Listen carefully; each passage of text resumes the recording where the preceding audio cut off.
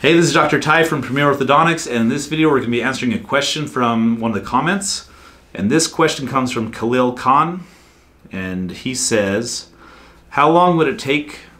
Minor buck teeth problem, not severe. So I'm assuming this means how long does it take to treat minor buck teeth or a minor overbite, not severe. So it's a little hard to say specifically without seeing your teeth, and also sometimes our perceived severity of how much our overbite is may not be in reality, but generally speaking, if someone were to say I have an overbite, how long is it going to take?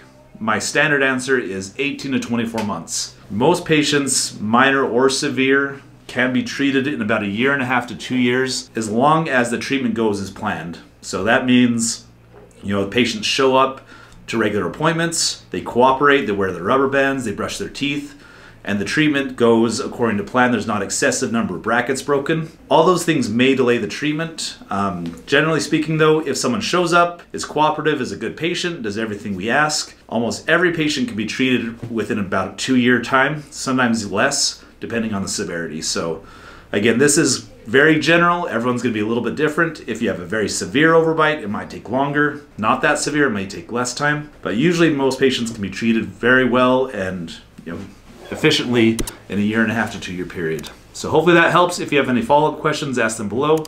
Give the video a like if you found it helpful, and subscribe for more brace related content, and we'll talk to you soon.